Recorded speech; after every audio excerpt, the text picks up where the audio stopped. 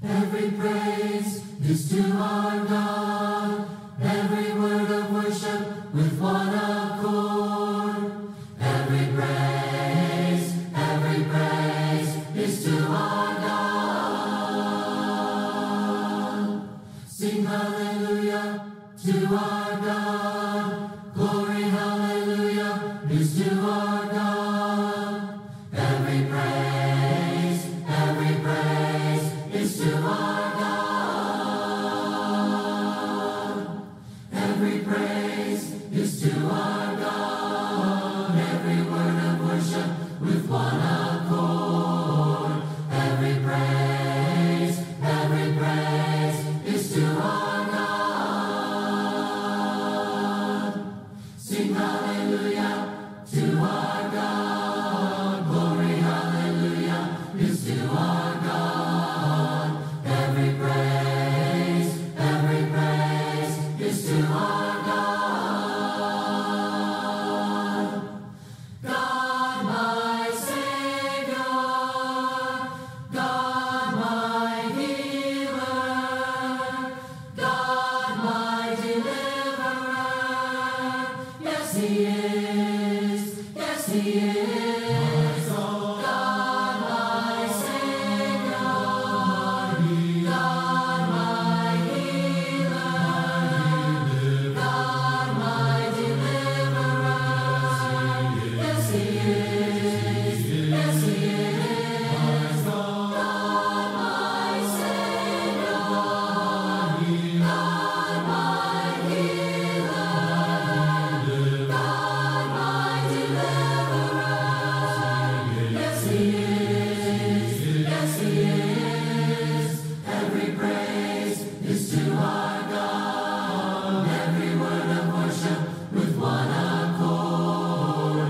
Every praise is to our God. Sing hallelujah to our God. Glory, hallelujah, is to our God. Every praise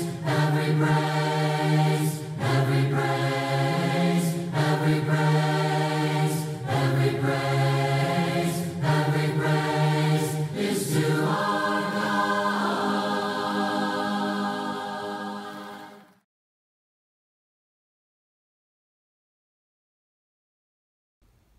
Good morning, Woodland West. We welcome everybody to our online services here on Sunday, April 19th, just in case you've gotten lost in track of time.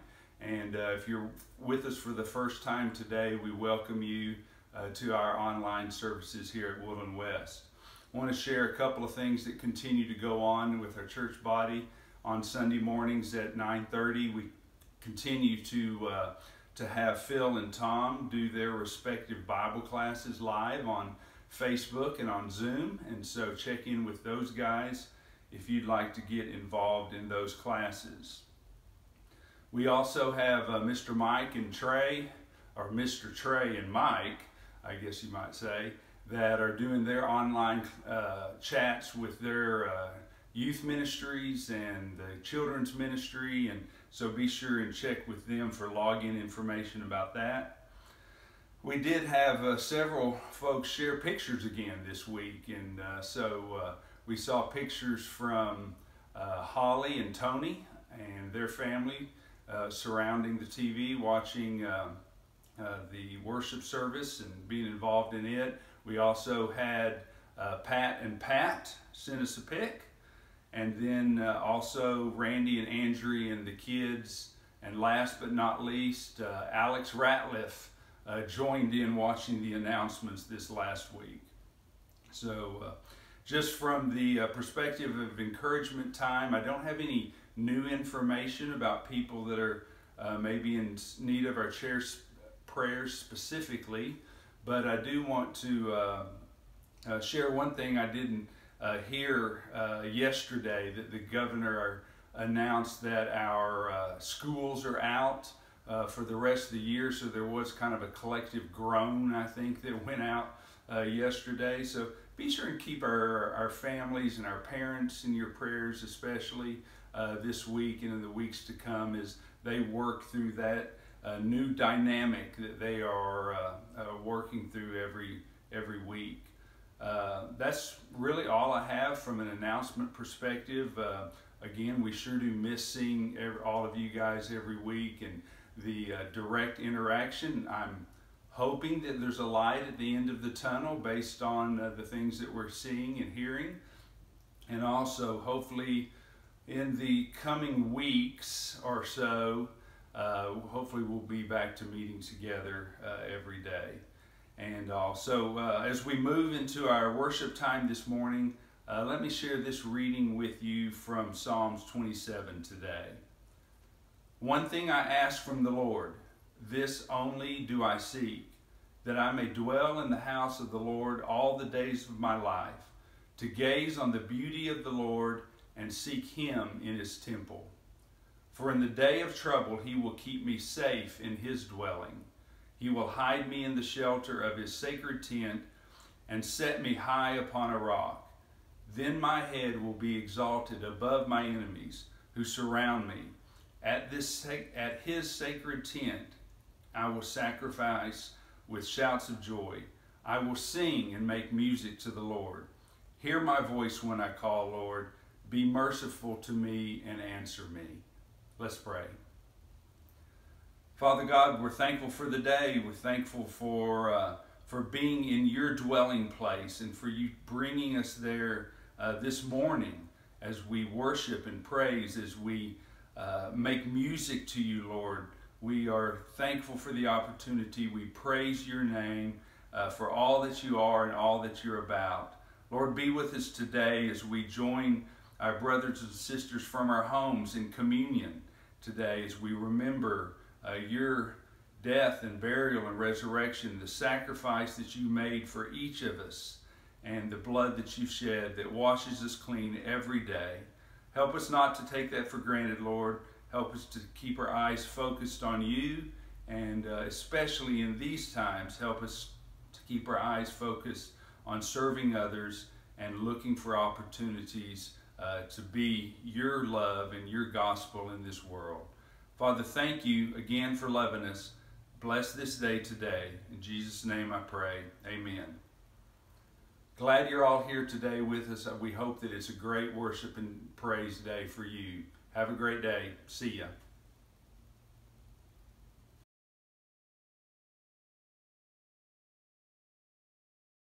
Shout hallelujah, shout hallelujah, shout hallelujah unto the Lord. Shout hallelujah, shout hallelujah, shout hallelujah unto the Lord. Sing aloud to God, let the people shout before His throne. Hallelujah, sing aloud to God, make a joyful noise unto the Lord. Shout hallelujah, shout hallelujah, shout hallelujah unto the Lord. Shout hallelujah, shout hallelujah, shout hallelujah unto the Lord. From the ends of the earth, from the depths of the sea, let all creation praise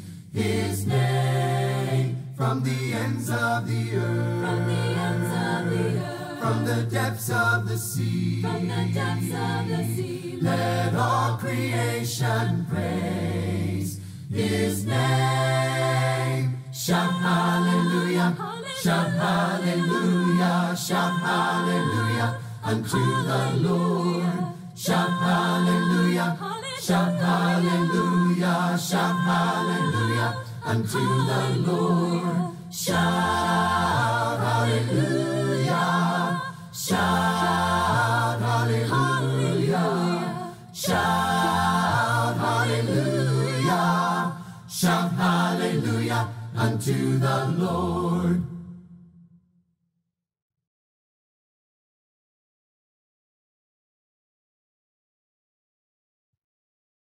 Holy, holy, holy, Lord God Almighty,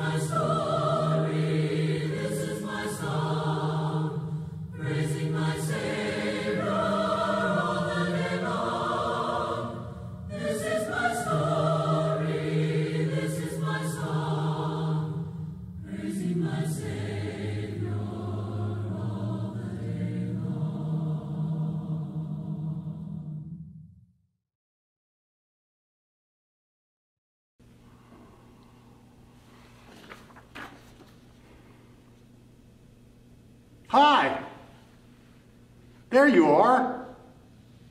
It's good to see you this morning. You know, I think if I leave this mask on, you're going to have a hard time understanding what I say. So as long as you promise to stay with at least 6 feet away, I'm going to go ahead and take this off so we can have a conversation this morning. There. This is not my primary mask. My primary mask is a Texas Rangers mask made by Courtney Goff. Courtney has been one of several of our church family members who've been making masks. Unfortunately, this morning when I was leaving, I couldn't find my primary mask, so I had to go to my secondary mask. We live in sort of interesting times where we not only have primary masks, we have secondary masks. And if you live in Dallas County, I think starting Saturday, or maybe Sunday, if you go out, you're required to wear a mask. Tarrant County's not quite there yet, but sort of an interesting time. I brought some other things that I've used a lot more the past 3 weeks than I've used in a long time. Gloves. Actually, I'm not sure that I'd ever used these plastic gloves. Terry keeps these for cleaning around the house. Now I keep a pair in my car. So now, I have used soap. I use soap regularly, but I think I have washed my hands more in the last 30 days than I would in a normal year. It feels like sometimes I'm washing them every 15 or 20 minutes. And disinfecting wipes. I can honestly say I've used more of these in the last 30 days than I have probably in my whole life. Interesting times. Well, welcome to the Sunday morning assembly for the Woodland West Church of Christ. I'm glad that you are taking the time to join us for our worship assembly, for our time of worship this morning. And I hope you find it to be really meaningful. I'm not Randy Todd. For those of you that know Randy or me, that will come as no surprise. I'm Phil Pendergraft. I'm sitting in for Randy this morning, literally sitting in. because Randy came down sick again this week. He had another 24-hour bout with fever and not feeling well. He's much better today. I talked to him on my way in, but we're giving him this Sunday off. And he's waiting on some test results. Please be prayerful for Randy during this time. So this morning I wanted to have a conversation about what's going on around us and what our response to it should be. You might call this conversation my theology of the virus. Now, it's going to be kind of a one-sided conversation because not only do you not get to participate verbally, you're not even here with me this morning in person. So I guess that really makes this sort of a monologue rather than a conversation. Or maybe even worse, it's just me talking to myself. But I'd like to have this conversation. Now, to help make things less one-sided, I've solicited questions from a number of you that I'm going to be answering today. Actually, I didn't solicit any questions. These are my questions that I wrote that I'm going to try to answer today in this conversation, which still makes it pretty one-sided. So I hope you will put up with that as we begin today. You may not agree with everything that I say today, and that's okay. This is my theology of the virus, although I hope that any disagreement that you might have will be scripturally based, because I've tried to base this conversation today on my understanding of Scripture. So, I think having laid out all the ground rules, let's get started. Question number 1. Did God cause the virus? No. I don't believe that God caused the virus. It's not punishment for sin or an attempt to scare anyone into seeking a higher being or a message of any kind to America or any other country in the world. So why is that my answer? Why is that my belief? Because I think post the cross, after the cross, I don't see God working in that way in his world. Now, yes, I will freely acknowledge that God used plagues to free his people from Egypt. He even sent plagues to the people of Israel when they had sinned or had strayed away, to call them back into relationship with him. But I think the cross changed that. I think that post the cross, God's primary focus is not on countries, it's not on sending punishment. His primary focus is on the kingdom of God. In other words, I think the cross changed the playbook. And God is now doing different things. See, I don't think God causes bad things to happen. Now, again, I acknowledge that he punished Israel and many of the nations that interacted with Israel in some pretty harsh ways.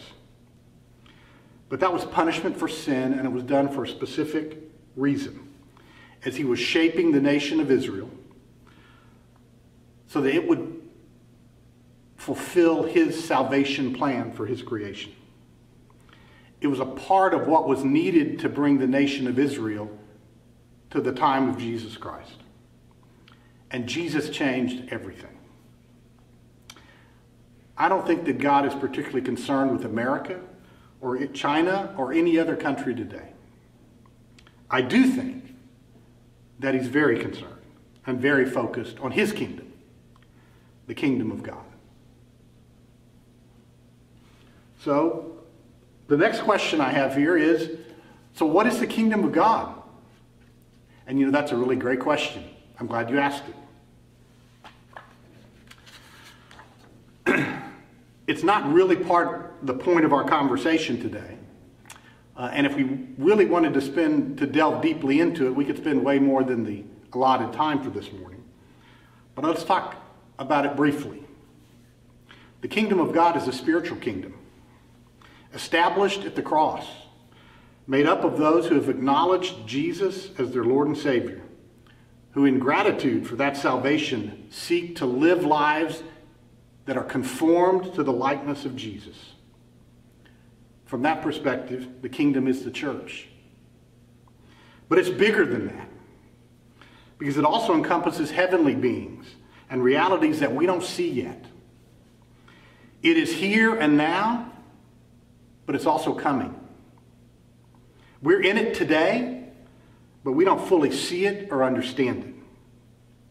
See, I think God's purpose after the cross is to bring his creation to the point described in Revelation chapter 21, where John writes this: "Then I saw a new heaven and a new earth, for the first heaven and first earth had passed away, and there was no longer any sea. I saw the holy city, the new Jerusalem, coming down out of heaven from God, prepared as a bride beautifully dressed for her husband. And I heard a loud voice from the throne saying, 'Look, God's dwelling place is now among the people, and he will dwell with them. They will be his people, and God himself will be with them and be their God.'" See, I think that's where we're going, and that's what God's purpose after the cross is. So I think he's concerned with the kingdom, bringing it to fulfillment, and not with earthly countries or kingdoms.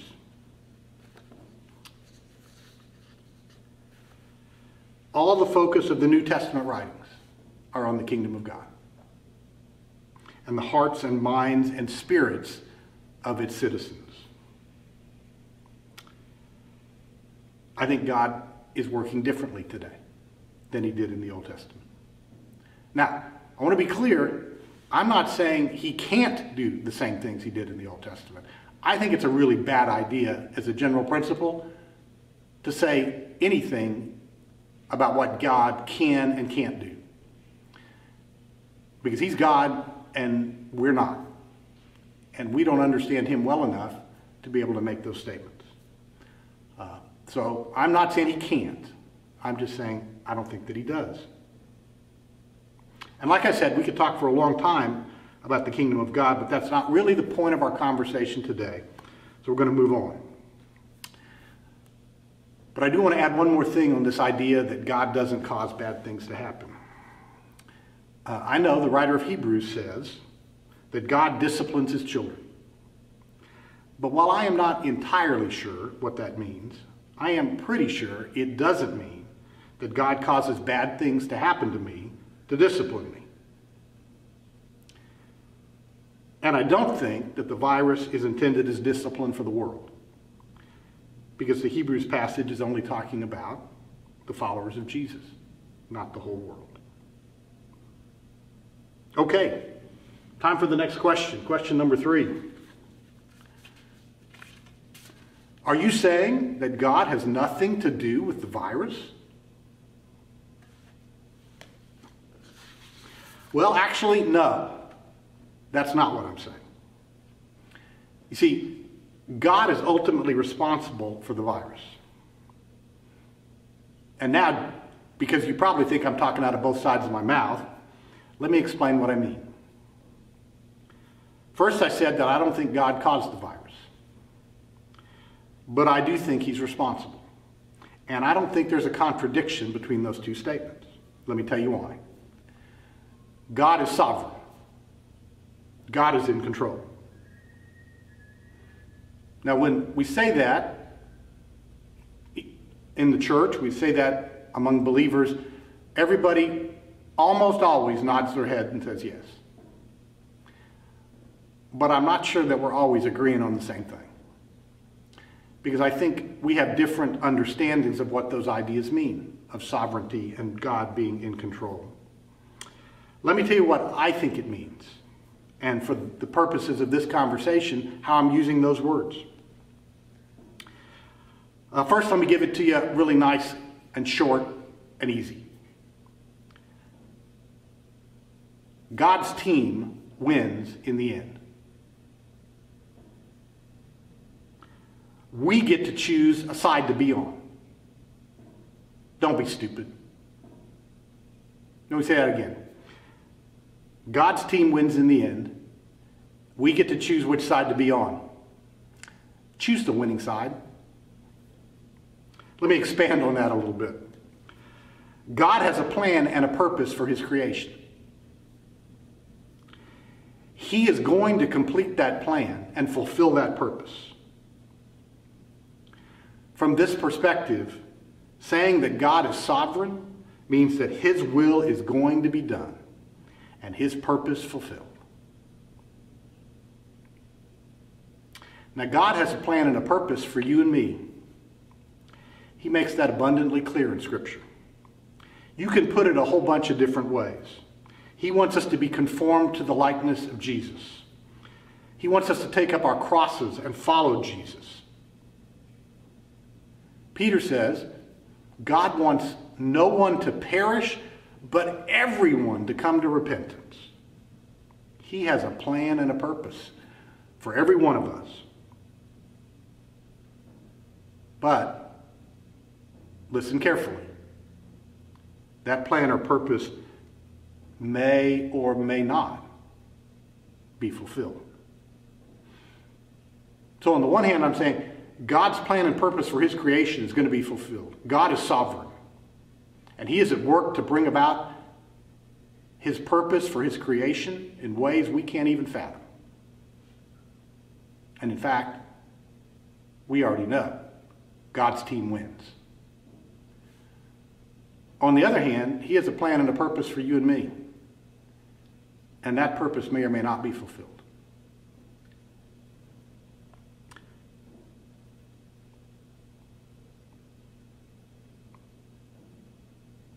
So I guess that brings us to the next question. How can God's plan for me not be fulfilled if he is sovereign and in control? Well, it's because he has chosen to give you and me a choice in this matter. From the very beginning of creation, God decided to give humanity, men and women, the freedom to choose. The right to choose to follow him or to choose not to follow him.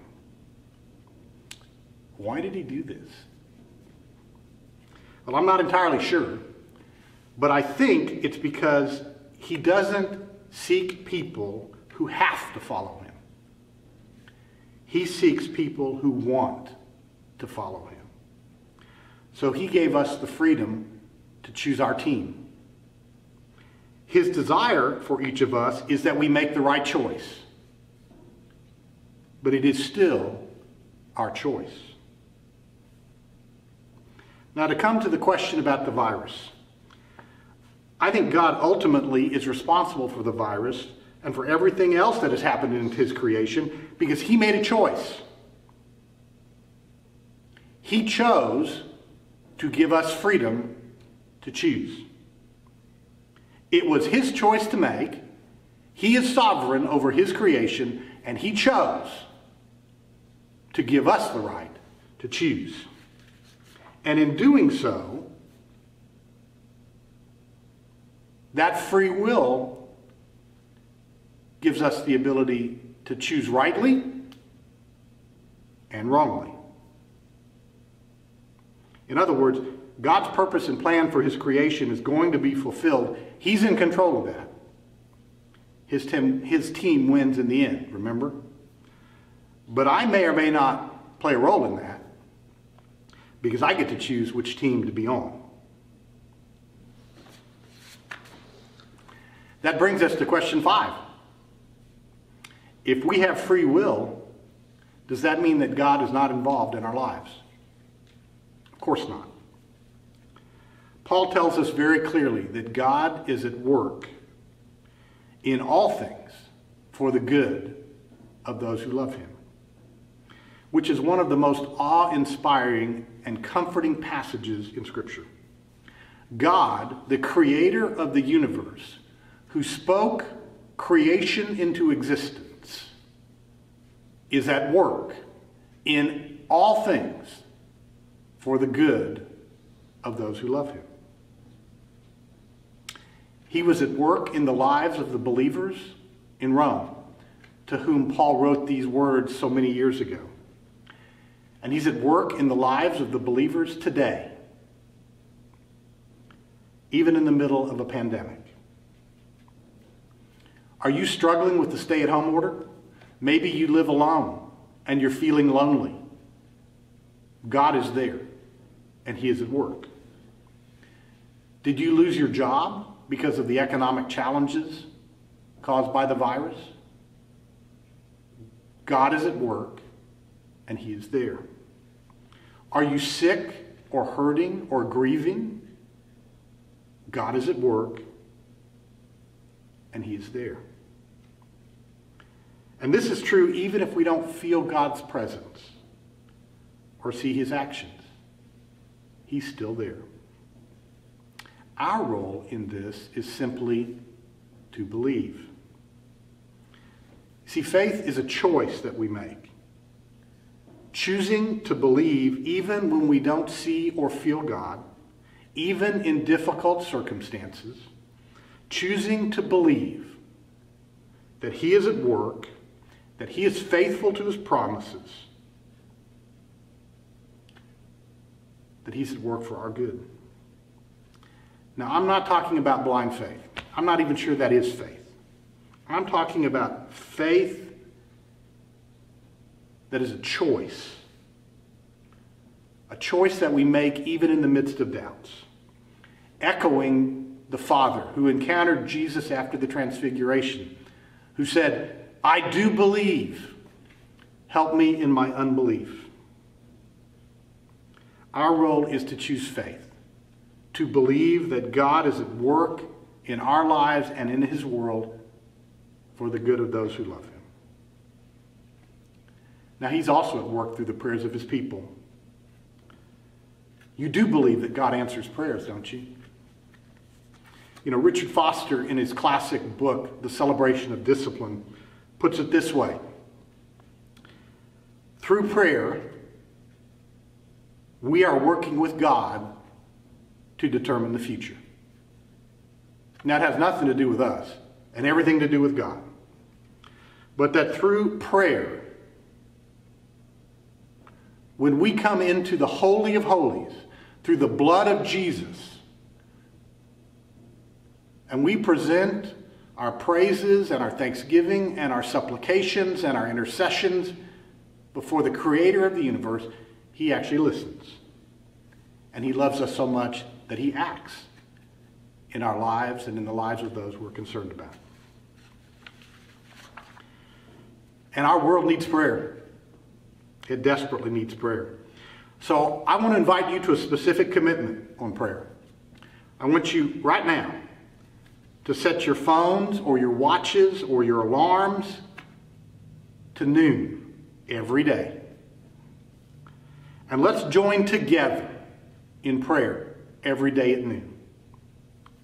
Even when we're physically apart, let's join together in prayer for our families, for our church family, for our community and state and country, and for God's world, for healing and blessing and repentance, and for the kingdom of God to come in our lives and in his world.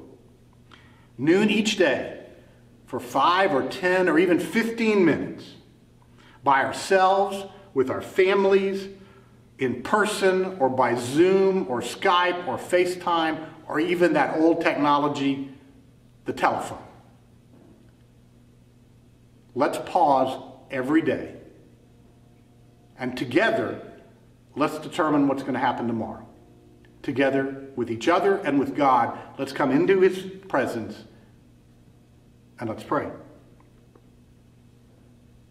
Let's commit to praying together every day.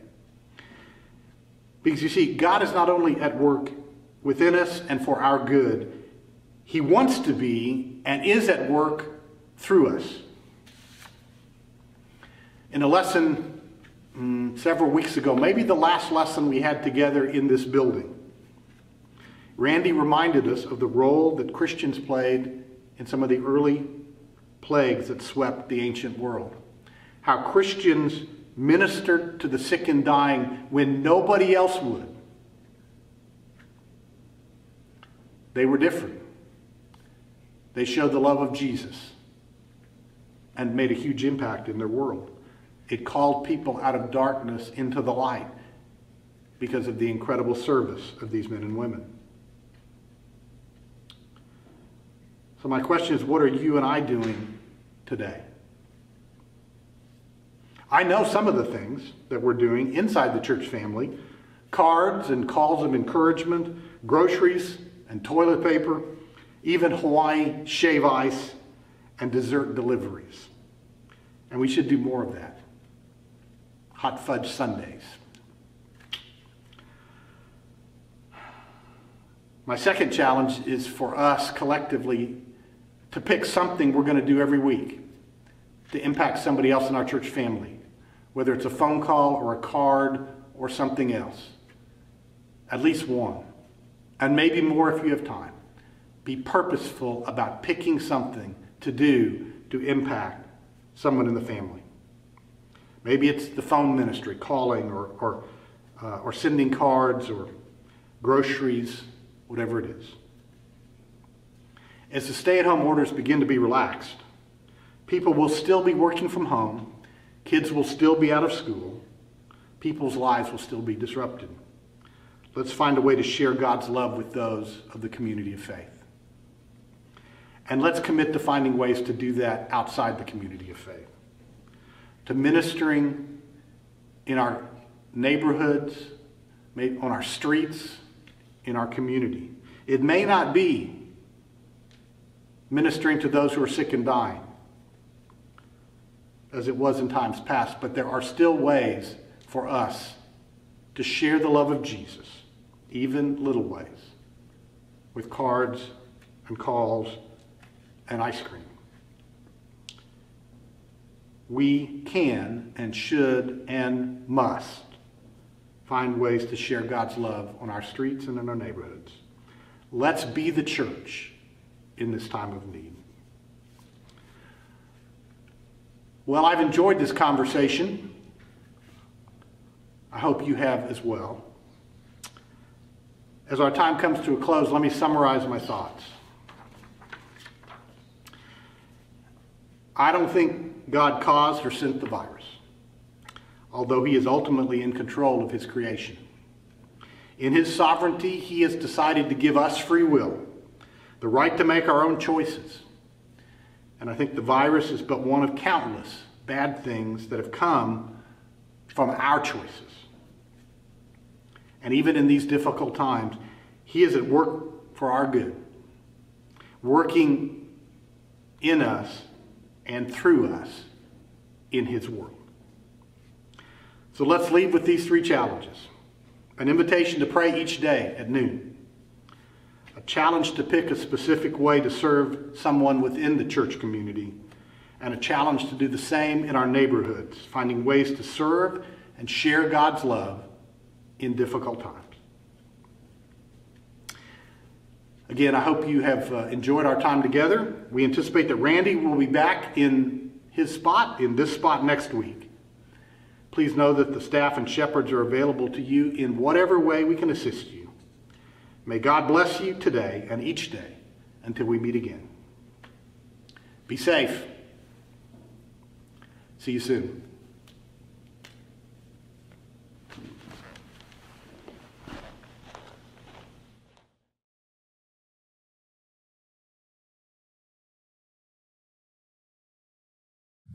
Deeper than the ocean and wider than the sea is the grace of the Savior for sinners like me. Sent from the Father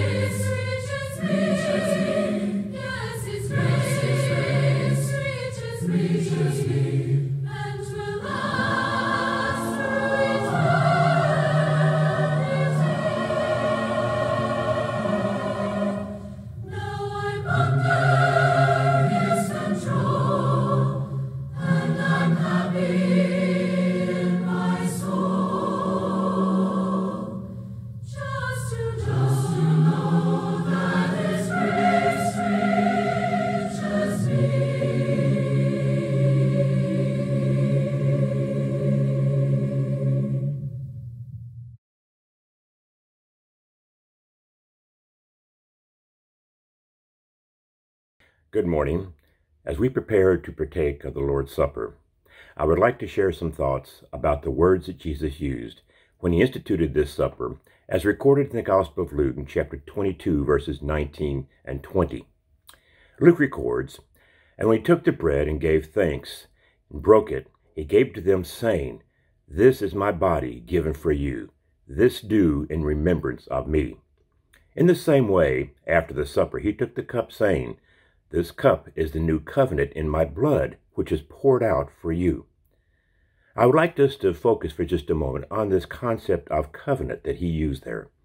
The Greek language really had three words that could be translated as covenant, two of which are used in the New Testament. One is the word diatheke, which is the word Jesus used here and is most often used in the New Testament. The other word is suntheke, which is used a couple of times. Now, a diatheke covenant can be between a superior person and a lesser, such as between a king and his subjects, whereas a suntheke is a covenant made between equals, such as two individuals going into a business contract. And that is the word used in Romans 1:31 and Luke 22, verse 5. However, this word diatheke that Christ used here in the upper room as he instituted this supper is an arrangement made between one party who has plenary, or if you will, absolute power, which the other party does not have, and the other party may either accept or reject, but has no authority or power to alter. Now, when we think about this word, if God's covenant here instituted by Jesus was a suntheke covenant, that is, one made between equal parties, all would be lost regarding our salvation, because we cannot faithfully keep our part of the covenant, as our relationship with God would then be considered on a footing of equals. However, a diatheke covenant is different, because it is God's exalted position as our Creator, who has unequal authority with an unequal party, us sinners. And therefore the onus of the fulfillment of the covenant's promises of salvation is on the greater party, the Lord himself. God's glory is at stake in this covenant, and so he guarantees the fulfillment of his word for his name's sake, which means our redemption is secure. Now, recently, Randy sent out an email. He talked about doubting Thomas and how at times we Christians may have some insecurities or questions or doubts about our salvation. And he encourages us not to let those doubts arise, but to be sure and confident in our relationship with God and in our salvation. And that is what this covenant means. It means that God himself has made this covenant, and that the onus for fulfillment of that salvation is on him, and it is sure and steadfast. But Jesus went on to say, "This is a new covenant in my blood." And what does that mean, in? Well, in this case, it would mean by means of. His blood, his body on that cross, sealed the covenant, and he became the personal guarantor of the promised salvation contained within that covenant. And so as we remember his death this morning, and we think about his body on that cross, and we consider the blood that he's poured out for us, let us not doubt, but let us be reassured that God himself stands behind this covenant, sealed with the very precious blood of Christ, and the body that bore the wounds for our transgressions and iniquities. This is why then the author of Hebrews wrote in Hebrews 13, 20 and 21, "May the God of peace, who through the blood of the eternal covenant, a covenant which will never pass away, brought back from the dead our Lord Jesus, the great shepherd of the sheep, equip you with every good for doing his will, and may he work in us what is pleasing to him through Jesus Christ, to whom be glory forever and ever. Amen." I hope these thoughts will help you as you focus on Christ's death this morning. And so before we partake of that, let us go to our Father in prayer. Holy Father, thank you so very much for your love and your boundless grace towards us, that you were willing to make this agreement with us, though we were not worthy of it, that we might have redemption from our sins and the hope of eternal life with you. We pray now that as we remember the body and the sacrifice of Christ on the cross and the blood that was poured out that established this new covenant relationship that we have with you, that we will do so in a way that brings honor to you and to him. And may glory be to our Lord Savior forever and ever for this sacrifice. Amen.